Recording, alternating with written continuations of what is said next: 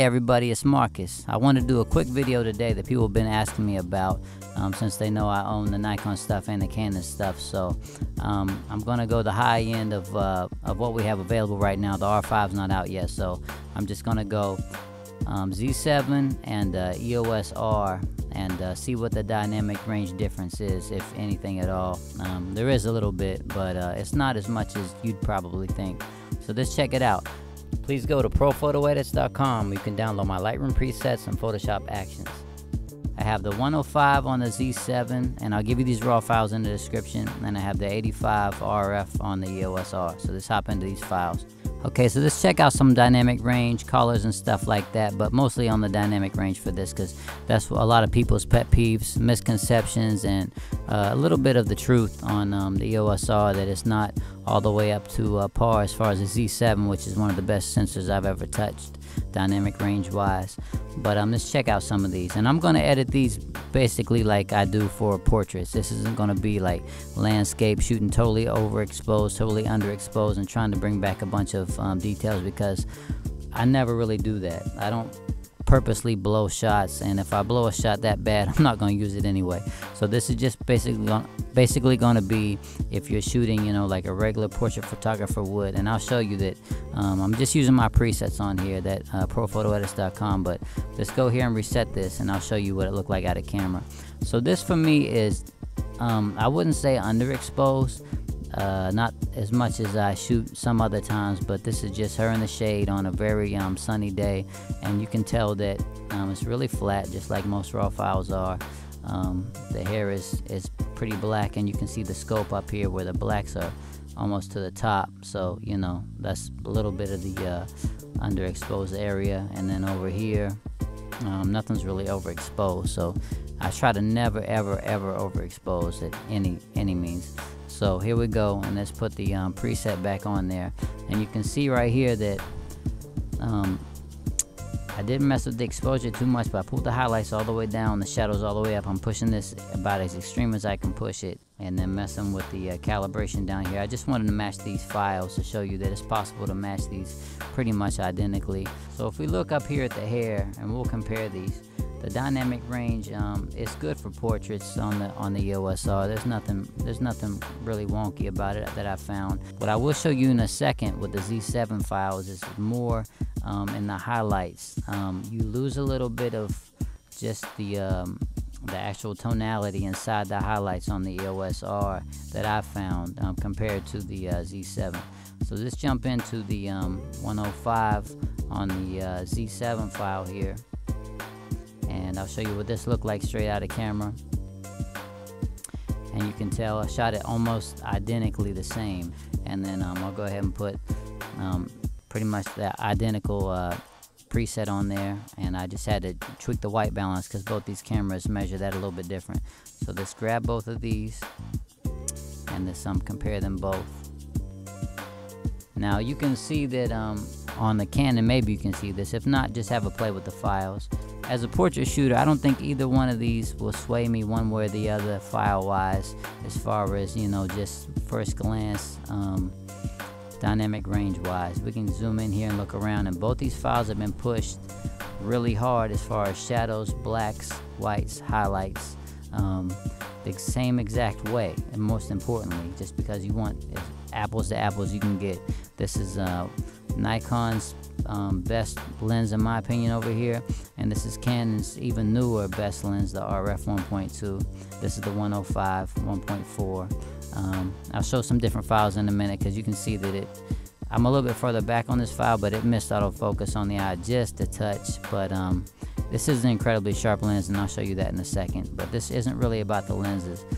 See how well I match these files? The only thing I would say is that the highlight roll off on a lot of the Canon files that you'll see, and it's not really the roll off. I don't know if it just doesn't have the same dynamic range in the highlights. You'll see that they're peaking a little bit earlier, and they're a little bit sharper, and it looks like they're lacking a little bit of the color. They're going a little bit flat inside the color there on the highlights. So let's go on to these next files here. Canon EOS R here on the right. This is the Z7 and the 105 1.4E. and this is the RF, or sorry, this is the EF 1.2, so it won't be quite as sharp. I have both lenses with me on this day, but this is more about the sensors, and I'll just show you that when you hit focus with the 105, that bad boy is sharp, and I'll give you these files so you can check them out. But you can see, again, matching these up as close as I can. The highlights here on the EOS R, and this is really nitpicking, they're starting to lose just a little bit of color. They're starting to break apart just a touch, and of course there's a difference in megapixels here by about 12 or 13, I think. But the EOS R is holding up pretty well. If I just look at both of these files, I would say that this file's colors and just overall the blacks you can see down here, they look a little bit round and warm to me, and that's a dynamic range issue, I think. Just from shooting Nikon for so long, this is one of the things I love about it. It's just a warm, kind of an organic look, and the Canon colors are perfect. Everything is great with it.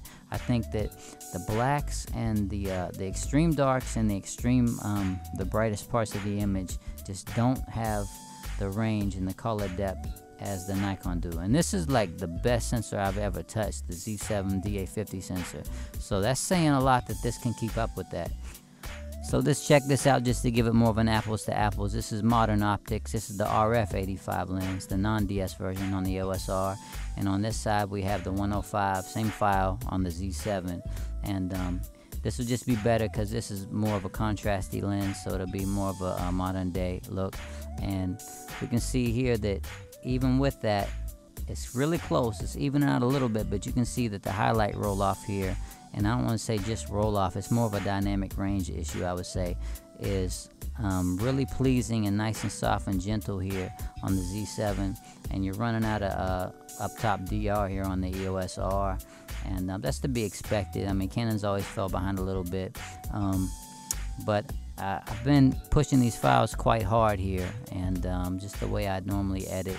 And you just see you have to change the way you work a little bit from camera to camera. It's just how it is.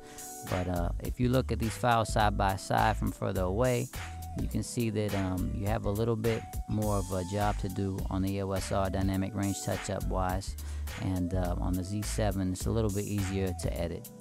I couldn't have really exposed this any differently, honestly. This is just natural light daytime stuff, so it's super bright. I shot it just about to the limit of where I feel comfortable on the EOS R. But the hair, she has black hair, so this is a good test on there. And I shot it about as deep as I could get it. And the highlights are, I wouldn't want to shoot them any brighter than that, honestly, because of what you have to do in post. So then once you push it a little bit, you can see the colors are lovely and everything, but you start to see a little bit of that just not beautiful top end that you can fix in post if you want to in Photoshop. And then you could see that the blacks there just aren't the same as on the Nikon file that I'll show you here.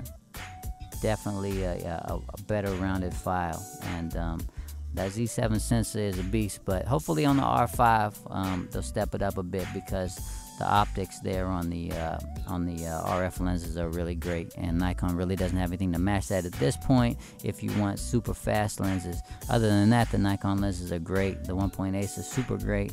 They're just 1.8s, and that doesn't really do it for everybody. But hopefully this answers some of your questions. Again, it's not the gear. It's all about just you putting your effort into the photography and getting better and better at that. But download these files, play with them on your own. All right, till next time, it's Marcus. Love you guys.